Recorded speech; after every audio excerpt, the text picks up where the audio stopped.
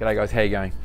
How would you like it if you, say, ordered a new caravan or something and it came with a 50-litre fridge, and then you've picked it up, and then a week or so later you realise that there was an option that you could have got an 80-litre fridge and you might have 3 kids or something like that, and you think, hey, how come you didn't tell me about that? And the guy's like, oh, you didn't mention, I didn't know you wanted something like that. And this is what's happened at this house here, okay? Like, I got called out to get a Bosch 10P hot water system, see if we can get it working. Okay, it couldn't be fixed. The gland sleeve was all chewed up and everything like that. So very easy for me to just go and grab another one, chuck it on the wall and get my money, you know. Or even for you guys at home, if you know that it needs to be replaced and it's 15 years old or something, it's very easy just to ring around on the internet, get the you know, the cheapest price and get them to chuck it in. But the trouble is, you're going to be stuck with that hot water system for the next 10 to 15 years maybe, okay? And if it's not the right location, or you don't know there's other better options around, then you might just take that and then you'll be sort of living with regret for the rest of the time. So I'll show you what's happened on this one, and then I'll go through it. So yeah, bit of a case study. Okay, stay tuned. G'day, I'm Ben from Beautiful Plumbing. All right, I'll show you the situation over here. Come around here. So this is where the hot water system set originally, right? And you can see down here, that's what I talk about, the gland sleeves just in here. I'll see if we can get a bit of more of a focus on that. How there's no way we could have changed that, okay, or even fix it. So it's not worth the repair. Okay, now the hot water came out of here and it came along the corner, okay, up here, then went here, then it went all the way up, okay, up here, and then it ran all the way along the roof, all the way along the roof line, all the way down, okay, right over here. You'll see up there, that's where it came in, so it comes down here like this, all the way down here, and then all the way down here, and that went into the kitchen sink just in there, okay? So we've got nearly maybe 20 meters of pipe that had to be emptied before we had hot water that came to the sink here, okay? So you're blowing a lot of hot water. Now, when you have a kitchen sink, your hot water system should be as close to you possible to get to the kitchen sink, because that's when you want to be rinsing your bowls, and you only really got the water on for 30 seconds or something, where in the shower you don't mind waiting 45 seconds for the water to come through, because you're at least showering for 5 to 10 minutes. Okay, if that all makes sense. Okay, so this time what we've done is we've measured how long it actually took for the water to come from this location across the roof and everything and down to the kitchen sink, and you know, to get up to 50 degrees what it should be, and it took something like 25 seconds, right? So it's very important, if you can shift the location of the hot water system to as close to the kitchen sink as possible.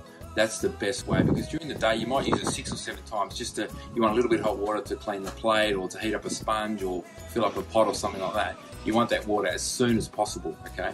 Now, you don't mind waiting 30-40 seconds if you're getting in the shower, because by the time you've got your clothes off, the water's hot, and then the water's on for nearly, I don't know, 5 to 10 minutes, maybe 15 minutes, depending on how long you have a shower for, okay? But the kitchen sink, you really don't turn it on that much or as long. If you're just filling up a sink or something, that's probably the longest, but just that little rinsing stuff, that's why it's so important. So I said to him, hey, you open the moving the hot water system location from here to over there, and you know, be another, you know, bit more gas pipe and stuff like that, a bit more water pipe and everything else. By the end of the day, you're going to be stuck with this hot water system that's going to work so much more efficiently and run, you know, so much better for the next 10, 15 years. So I'll show you how it all worked out now. Okay, so the original location for the hot water system was over there. It's cactus, it's all disconnected. Get rid of that. We've moved it over to here. Now it's only like, what, 5 meters difference. It's not a massive, okay? We just need to run a new gas main across. Here's the, you know, new cold main. We can come around here so you can see that this is the new cold main that runs into it, that we've teed into. And the hot main, this is the most important one. Comes around here, sticks behind the pole here, and comes up here, and then straight across over to here. You can see, just goes to the sink. So it's only maybe, I don't know, 3 meters of piping before it's you know, comes to the kitchen sink. So you know, it's going to take heaps less. But anyway, we'll go inside and we'll quickly try it and see how long it actually takes to fire up. Okay, so the hot water system now inside, it's just on the other side of that wall there. That's where it's hung. Okay, so you can see the distance is heaps closer. Okay, so we'll just put the timer on now, and then we'll see how long it actually takes to come through. Start a bit earlier, that's all right. So it's already 45. 45.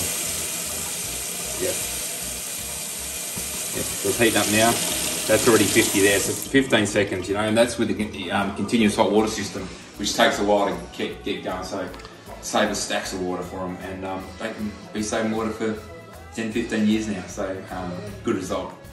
Okay, so if you're in the market for a new hot water system, and it might just be a service or a replacement, if you're going to replace it, make sure you get a plumber out that's not just for the quick changeover and out the door, but maybe give you some good advice about and some good options about you could be able to shift it. Now sometimes it's not financially possible to shift it because it's too expensive, but a lot of times, like in this situation, it didn't cost much more. So just from moving it from that situation over to here, we've saved nearly 20 metres of pipe work, and that'll be used 6 times a day, so it all sort of adds up.